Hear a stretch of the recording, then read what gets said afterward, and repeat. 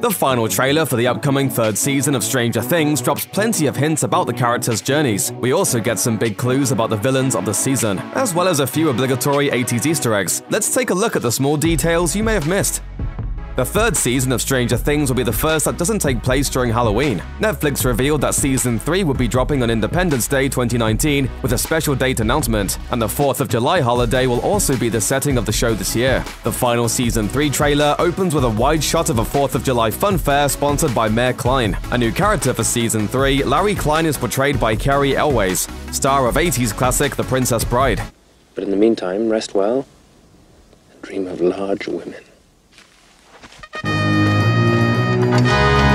Promotional materials for the show describe Klein as handsome, slick and sleazy, your classic 80s politician. It looks like the mayor will be a secondary villain of sorts, but could his arc tie into a previously unexplored plot? We're going back to Hawkins in the summer of 1985, at the height of the Cold War. Theory crafters are predicting that the Duffers will return to the Russian spy subplot planted by journalist turned private investigator Murray Bowman in Season 2. Russian spies! I'm sorry, Murray, are the Russian spies in cahoots with the aliens, or how do they fit in here? Doesn't make sense. I closed the gate. With that line, Eleven is obviously referring to the moment she used her psychokinetic powers to seal the portal to the Upside Down at the end of Season 2, seemingly saving Hawkins from the monstrous creatures that dwell on the other side. It didn't take a genius to figure out that the Upside Down would feature in the coming third season, however, and the final trailer confirms that this will indeed be the case. We see Eleven in a sense-depriving blindfold early on in the trailer, surrounded by her concerned friends. Her trademark nosebleed tells us that she's using her special abilities, and the following shot shows that she's in the hellscape that is the Upside Down, standing in front of a large steelworks warehouse. This warehouse appears to be the hideout of the evil that will be unleashed this coming season. We see a swarm of rats converging on the place, and a dark smoke-like entity whirling its way through the empty corridors. But is this entity a new foe, or one the gang has faced before?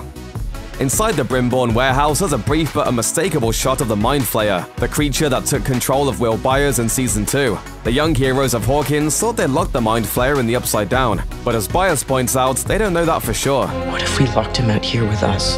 Byers is clearly still connected to the Mind Flayer in some way, and he drops a huge clue about the malevolent entity's intentions for Season 3 in the last trailer, saying that it'll be looking for a new host. The face of Billy Hargrove appears on screen as Byers utters the words, heavily implying that the Season 2 bully will become an even bigger threat to the kids at this time out. There's an ominous voiceover in the trailer that has everybody scratching their heads. It begins right at the start of the trailer, playing over some lingering shots of our tween heroes. You let us in. The same voice can be heard later in the trailer. We're going to end you.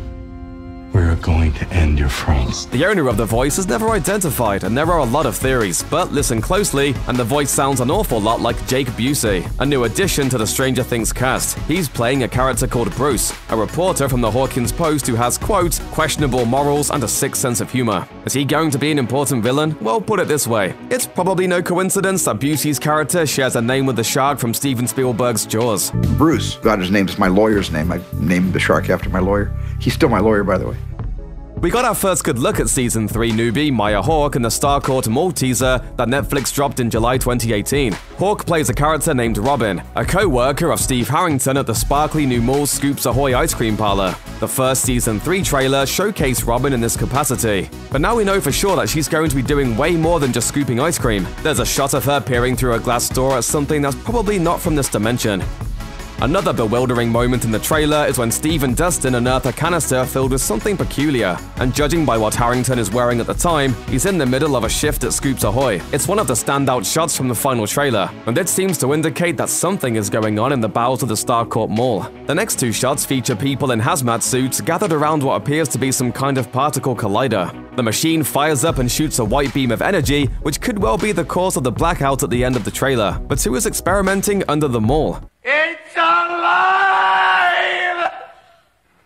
The Hawkins National Laboratory was shut down after it was linked to the death of Season 1 fan favorite Barbara Holland, though there are bound to be plenty of other interested parties when it comes to unlocking the secrets of the Upside Down.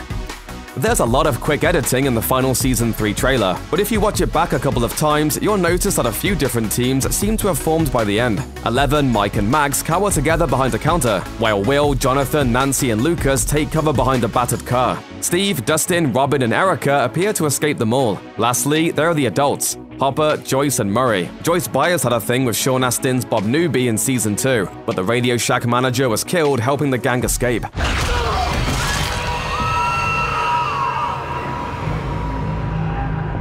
Bob wasn't unpopular, but most Stranger Things fans have been shipping a Joyce-Hopper relationship since the early days of the show. A blink-and-you'll-miss-it moment in the final trailer all but confirms that they'll make the leap in Season 3. The shot is a close-up of two unidentified people holding hands. Pause it and you'll notice that the shirts they're wearing match the ones worn by Joyce and Hopper earlier in the trailer. David Harbour is aware of how much people want this, and he gets it. The fans, they call it like Jopper or something. They all ship this relationship of like Hopper and Joyce, and I do too, because I feel like they're two really lonely, lost people. Stranger Things just wouldn't be Stranger Things without all the 80s Easter eggs, and there are going to be plenty of those in the upcoming third season. Ross Duffer kept his cards close when IndieWire asked him which films he and his brother would be referencing this time out. But the final Season 3 trailer contains a few subtle clues. Lucas, for example, wears an outfit reminiscent of the Karate Kid. One of the most blatant nods to an iconic movie comes when Max, Eleven, and Mike take cover behind a counter in the mall. The shot is super similar to the kitchen scene from Jurassic Park, which is, of course, an early 90s movie. But seeing as it's directed by Steven Spielberg, it's fair game.